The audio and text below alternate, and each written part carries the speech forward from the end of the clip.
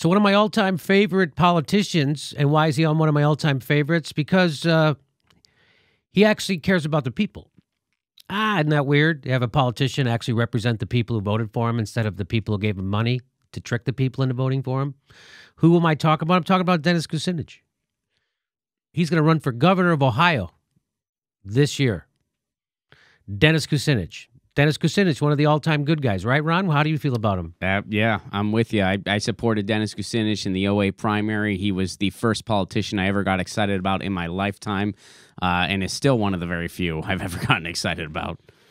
He's been a guest on my other show, on the Aggressive Progressives. I do that show I do for the Young Turks.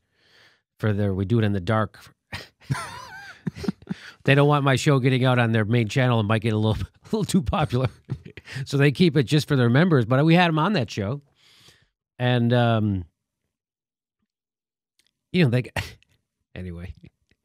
So here is Dennis Kucinich. Now listen, this is the NPR station, right? Mm-hmm. This is NPR. Yes. Yeah. Talking about him announcing his candidacy, and then we'll talk about it. Former Congressman, Cleveland Mayor, and Fox talk show regular Dennis Kucinich is the latest to throw his hat in the ring for Ohio governor. Kucinich came to the Ohio State House, also known as the People's House. First of all, how weird did they go? And Fox News contributed. Why would you?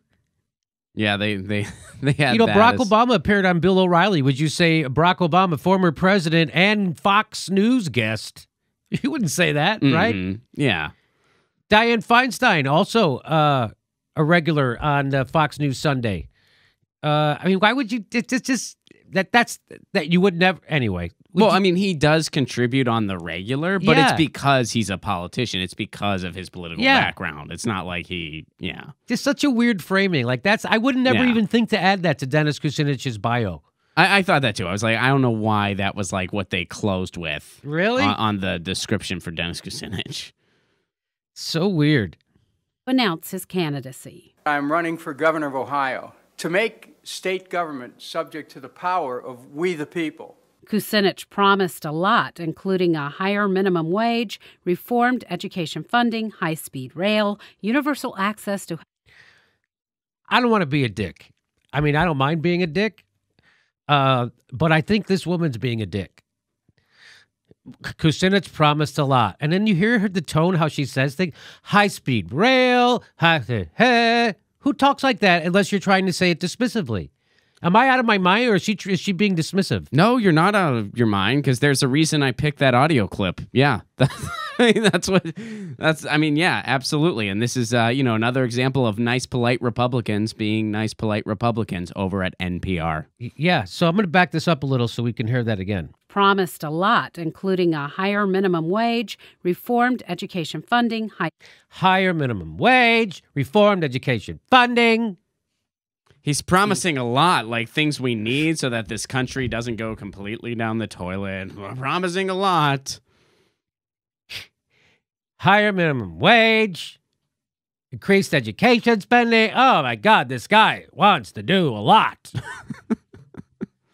I don't think we're being too hard on this, I think we're being exactly dead on, actually.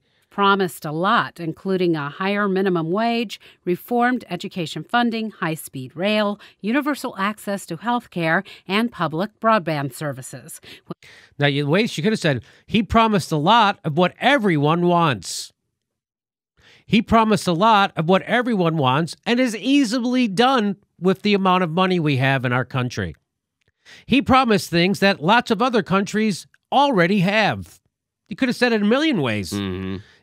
Except that stupid way she said it. You could have even been completely objective about it and just be like, he has a very progressive platform that includes healthcare and educational opportunities, and believes that these are the most important issues today. That's very objective, totally just saying what the guy's about.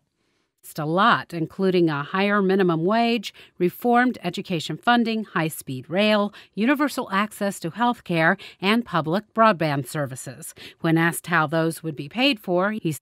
Immediately, that's what she says. When asked how those would be paid for, we all know the answer is maybe we don't buy 10 million more bombs tomorrow. Maybe we cut some of the oil subsidies. Maybe we stop the war spending. Maybe we put a tax on Wall Street, who's been raping our country for the last 30 years. Maybe we direct some of that $80 billion. When asked how you get, he promised a lot. And this guy thinks we can have things in other countries. This is classic neoliberal reporting from NPR. He thinks we can have what the rest of the world has. Crazy. Fairy duster. That it was a matter of reallocating resources. Joe Ingles at the Ohio Public Radio Statehouse News Bureau. He said it was a matter of reallocating resources, which is exactly what Bernie Sanders says. Bernie Sanders says, I just want to take the money we're already spending and direct it towards programs that actually help people. Hey, maybe they don't need tanks in Ohio. You ever think about that? Maybe the Ohio police departments don't need tanks. Maybe we sell the tanks. Yeah. Maybe we stop gassing up the tanks. That is really horrible. Yeah. That was horrible. Do you want to hear it again? Because I kind of do want to hear it again. Former Congressman, Cleveland Mayor, and Fox talk show regular Dennis Kucinich is the latest to throw his hat in the ring for Ohio governor. Kucinich came to the Ohio State House, also known as the People's House, to announce his candidacy. I'm running for governor of Ohio to make state government subject to the power of we the people. Kucinich promised a lot, including a higher minimum wage, reformed education funding, high-speed rail, universal access to health care, and public broadband services. You know, the stuff that we can't have in America, because who's going to pay for it?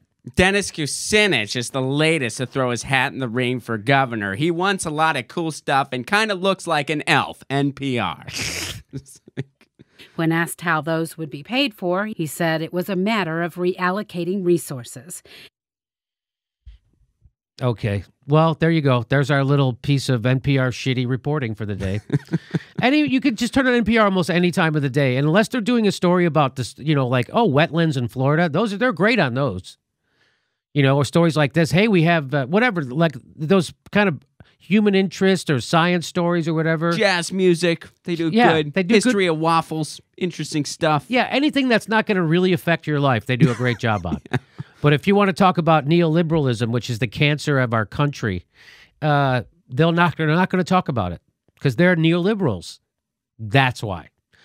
And they get their funding from neoliberals. They get their funding from fossil fuel companies, from oil companies, from the military-industrial complex, from Walmart, and from Wall Street. My question to NPR is how many commercials can you run for a bank and still call yourself a public radio station? The answer is endless. The answer is the time is 8:05. Ha! I'm Carl Castle. I'm Carl Castle with NPR News. First, a word from Bank of America. From the fine folks over at Wells Fargo. Opening accounts you didn't even know you had. I'm Carl Castle. Okay, there you go. Please make sure you subscribe to our show. I say that because you're probably unsubscribed. Not kidding. Check. Takes just a second. Check, make sure you're subscribed. And if you're not, please subscribe, ring that bell so they give you a notice when we drop a video.